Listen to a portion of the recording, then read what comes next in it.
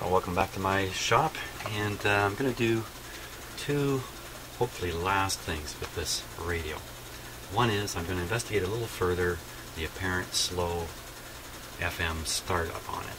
And I may have in the past had it on partial power and other factors may have been at play I wasn't fully aware of. So I'm going to start it up on full power on FM and we'll see what happens. And the other thing I'm going to investigate is the neon light. You know, when I first saw the neon light, the first thing I thought was, why would they put a neon light in here? Why not a more regular light bulb? And what I reasoned out in my head, I don't think I actually said anything about it on the video. What was going on in my head was I was thinking, well, look where the light is. The light is here, and you have to remove the entire chassis to change the light bulb. So if you put in a standard light bulb, it is going to burn out. It's got a life, it's going to burn out. Whereas neon bulbs essentially never burn out. So that's what I thought. They put a neon light here because it's in such an awkward place, no one would ever have to come back and replace it. They'd have to be pretty thoughtful on the part of the radio designers to do that. But some alternative possibilities for this light have come up. Thank you, I think it's Amy who first suggested this, that in fact it's really an indicator, a band indicator, or maybe even an FM signal reception strength indicator. So I didn't bother to look at the schematic before I decided to install a more typical pilot light, on-type pilot light. And when I did look at the schematic, I was a little stunned to see exactly where the neon light was wired. It's not wired across the power supply voltage, the 120 line volts. It's connected to B+. So that's kind of interesting. Now, in a lot of these AM/FM radios, when you switch bands, you actually move the B+ from, or at least you energize the FM circuits. Maybe the AM circuits remain energized, the AM tubes. And by energized, I mean the B+ is applied, the high voltage is applied to them. So in this case, it would make sense if you wanted to indicate FM to hook up the FM indicator light to the B+ that comes on when you switch to FM. And what better light to use than one that draws almost no current, a neon light. So that makes a lot of sense. That makes a lot of sense. Except the band selector switch has a little red dot on it. So it's pretty darn easy to see which band you've switched to by looking at the switch. It only has two positions, and you know if you've moved it this way it's AM and that way it's FM. I'm not sure how the light would help with that. On the signal strength side, most radios that have signal strength indicators are relying on the AVC voltage, which is turning up and down the gain on a few of the tubes in the radio to compensate for the weak and strong signals. And that circuit is very high impedance. You couldn't possibly put a light on it. Voltages range from 0 to 15 volts, something of that sort. You couldn't fire a neon light off of 15 volts. So I don't know where else you can get a signal strength signal to feed to a neon light, unless they've done something more in this radio I'm just not familiar with. So I'm discounting that idea, but I really don't know. So I think I'm going to take a look at the schematic, which is on the bottom of the cabinet, and see if I can't analyze my way through it and figure out from there what the neon light is for. Now I have something here. Oh, it must be in my little red toolbox. You know, when I was a kid, a young kid, my parents recognized my interest in electricity. It was a little bit obvious. And they gave me this for Christmas. Can you believe it? Like I was like 7 years old, 8 years old. Well, maybe 9. I can't remember now. They gave me a neon test light. Can you believe it? That was one of my favorite gifts. And the bizarre thing is, I'm holding it here in my hand. I still have it. Like, it's in perfect condition. And I use it fairly regularly. The only thing that's ever happened to this thing is the rivet has given out, and I've kind of hammered it back so it's still together. And there's a regular neon light. I'm sure I could just put this in the circuit where the neon light was, and we can watch this thing operate and find out for sure what it does. But I really think the radio is better off with a general pilot light that indicates when the switch is on. That way, if you have the volume turned down to minimum, and there's no other evidence that the radio is on, well, that's kind of, wait a minute, I kind of ruined that sentence, didn't I? If you didn't have a light, there'd be no evidence the radio was on. So if you had it on AM and you turned down the volume and then forgot, you'd never know this thing was on. So I'm, thumbs up on a general pilot light. Now another concern I have, the slow to come to life FM. I'm wondering if this is somehow related to the neon light. I don't know how. That's why I want to study the schematic. Maybe these two things are related in some way. I don't really know. So let's start by taking a look at the schematic. Okay, so it's great that they put the schematic right on the bottom of the radio. That's a big, I give another thumbs up for that little move. That's a great thing. So let's take a closer look at it now. It doesn't take long to analyze this, that's for sure. So there's the neon light, and it's connected just to the chassis on one side. The other side through a resistor, 50K, 22K. I don't know why it's got, I don't know what that is. Why are there two numbers there? Some medium-sized resistor here, and then it's connected right to the power supply cap, capacitor, 150 volts. It can't be doing anything but coming on when the radio is switched on. It's not involved with a band switch or anything. Anytime this power supply comes on, that light will come on. Okay, so it's nothing fancy about this. So it maybe I should just turn my microphones up here a little bit, because I had them down while I was working on that big amp there. But never mind what I just said. Never mind what I'm saying right now. Let's get back to this. Yeah, see, editing would fix all this. So it's nothing more than an indicator light, and because the neon light needs a little bit of voltage to trigger it, for some reason they chose not to put it across the power line. Maybe they thought this was a safer approach or something like that. I wonder if the little bulb had shorted right out, you'd have 50K across 150 volts. I suppose I wouldn't have done anything to the radio. I might have sat there shorted, warming this resistor up a little bit, and no one would ever know. That's probably the case. So I think that settles it. Then the light I put in serves exactly the same purpose. It's just connected down here across the power line because it needs 120 volts to operate. Okay, so I think that's the end of that mystery. Or that, not really a mystery, but those questions that everybody had, including me. Well, what is going on? I wonder if they really did that because they were putting the light in an unserviceable place, unserviceable consumer location, if I can put it that way. Okay. I'm going to break the speaker wires here if I'm not too careful. There we go.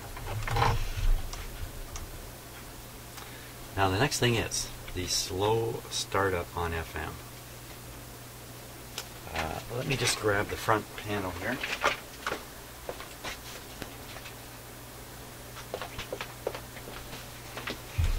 I want to make sure the radio is switched to FM. FM is that way. So that's FM, no question about it. And nothing else special here. Now this radio has not been on for, well, quite a few days. Here, hang on, let me just put this. So put that where it won't fall and break, which is, in other words, outside of my shop. I just plan to switch this on full power, and we'll sit here and wait.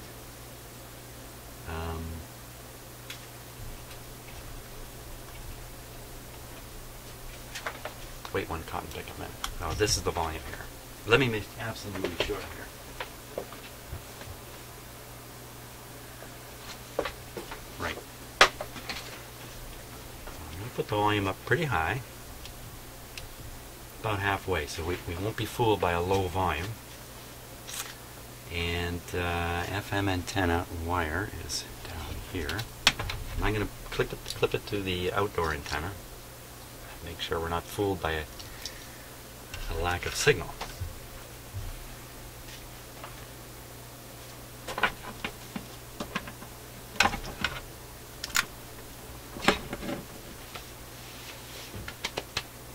think we're all set here.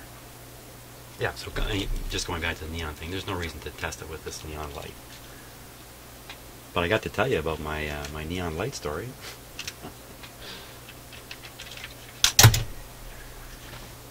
That's one of the few things my parents gave me that I didn't eventually take apart.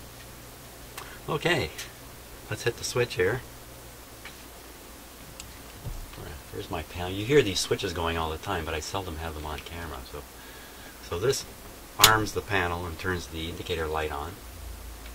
And this switch, if I switch it down, it engages the light bulbs here. Here. If I switch it up, it's just straight power. It is through a isolation transformer. You can actually see it sitting here. And actually I get a little extra boost out of that. It's not quite 1-to-1. So this thing's going to get, and the line voltage, or the voltage it's running on, will be indicated here. So are we all set? Is there any reason for me not to turn this on? Is my escape path clear? Yes. Okay, here we go. Oh, we got to time this. We got to time this. Okay, well it's 9:02 on my clock there. Or better yet, I can look up at my computer clock. Let me just click that on. Okay, and I would normally expect something like this to take 15 to 20 seconds to warm up, and not much more. So here we go, right now. Hey, there's my indicator light. I see one of the tubes really flashes up, so one tube is taking a bit of a punch there when you first turn it on. That's 5 seconds. 10 seconds. I won't call it out anymore. I hear something.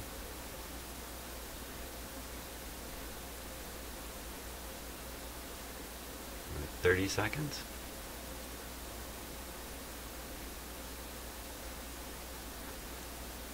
Okay, so I would say this is an unusually long period of time to wait. Nothing like making a video of waiting with no motion in the video.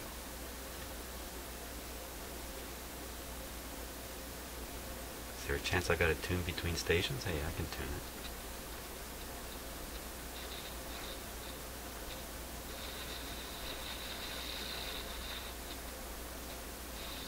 That sounds like partial operation.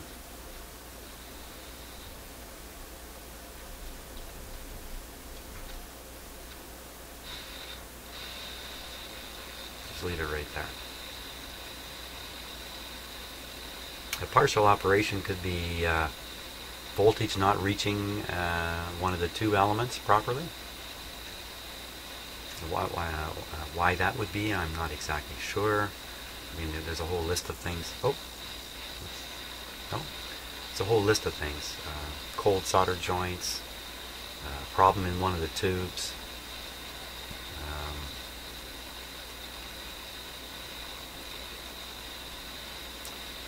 A resistor or capacitor with some kind of, especially a resistor with an internal problem, and when it warms up a bit, the problem goes away. Could be Draper, my cat. Draper's not actually my cat, he's my son's cat.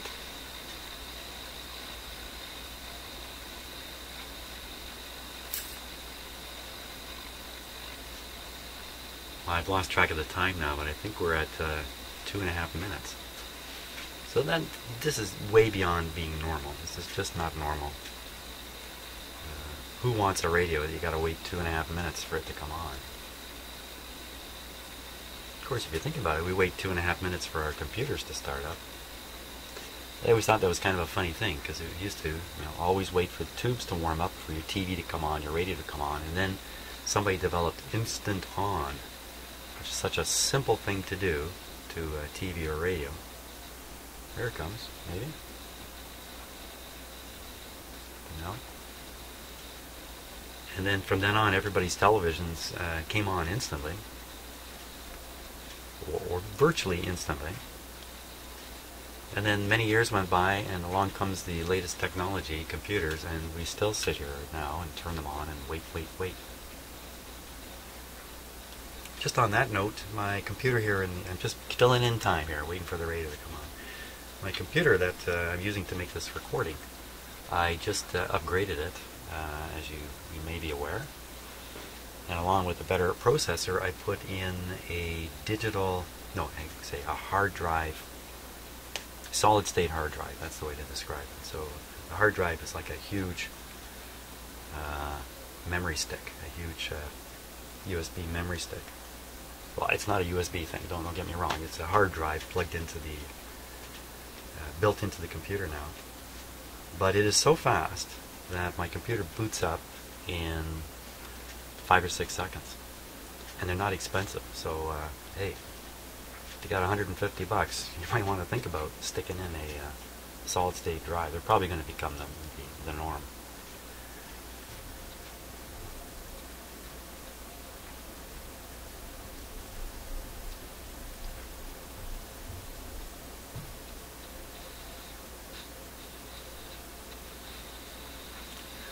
Well, I get no sensation that anything is changing in the radio. It seems to have warmed up to a state, and then it's sitting in this state, very stable. That leaves me in a state of confusion. I don't want to touch anything during this test.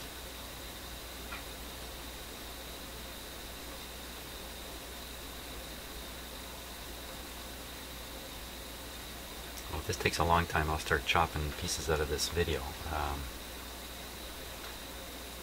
to compress it a little bit. And just on the video editing side, if you're watching my videos, you know my practice is to not edit them. Of course, there's a little bit of editing going on. And there is some production work, which I wouldn't really call editing. It's just putting together video segments and stuff like that.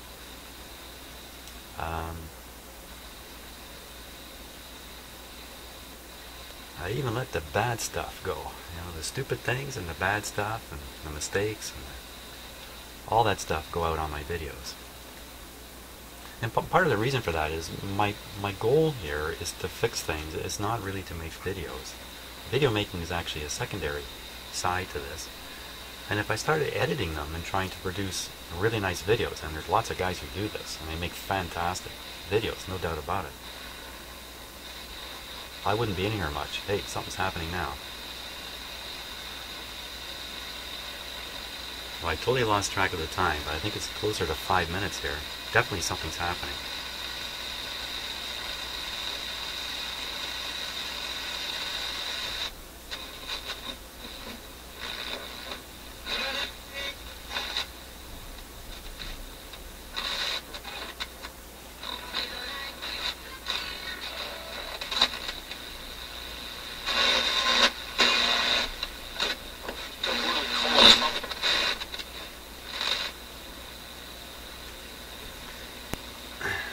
Now, I'd be willing to bet if I could put a test meter onto the right circuit that we could watch a voltage rising up while we hear this happening.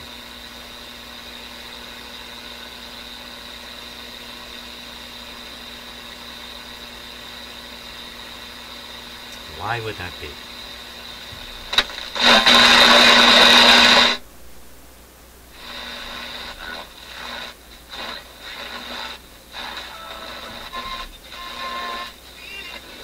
Not there yet.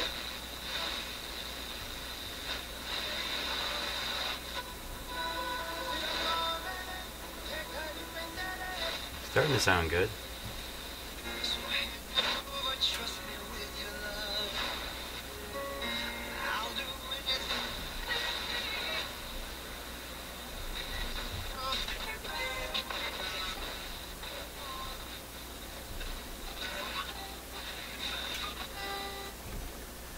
Turn it down here. I can't afford to let any music come through or I'll get a copyright hit. So what I'm guessing is that the voltage is leaking very slowly into the place where it's supposed to get to. Voltages, I shouldn't really say that, should I? The voltage is building up somewhere to where it should be because the current is leaking into that location or that part of the circuit very slowly through some kind of restriction. I don't get the impression that heat is actually a factor in this. I'm just guessing. I'm guessing it's something like a nearly open resistor blocking the B plus voltage from reaching certain tubes. Maybe if we stare a little bit at that schematic again, I could pick off some likely candidates. And if it is a not heat related thing, if it's just a 100K resistor has become a 10 megohm resistor, I should be able to find it just by reading resistances. That's my thinking. So a little bit of time doing that might pay off on this radio, particularly if I can isolate it down to a few possible candidates. Now we didn't do it here, but I'm pretty sure the AM works within 10-15 seconds, just as you would imagine. So the problem lies in the FM circuits. From the way the sound built up, I couldn't tell you if it's in the IF or if it's the detector. I'm not even sure if the detector has much plate voltage on it or voltages on it. So or either of these two FM tubes. I don't know. So I think studying that schematic is a good idea. So I'm going to power it down. I guess another interesting thing too is if I were to discharge the high voltage, assuming it's a high voltage problem, if I discharged it, then it wouldn't recover quickly. It would take this 5-minute trip building back up. And also, the only way you can have such a slowly building up voltage through some kind of restriction is that the current is flowing into a very high impedance circuit. Because if there's any chance, a tiny trickle of current into it would flow out some other way and be grounded out, like a grid leak resistor operates, to keep the grid potential where it should be, close to chassis or wherever it should be. Big resistor, but its job is to leak very little current. So, okay, so let's take a look at the schematic again here.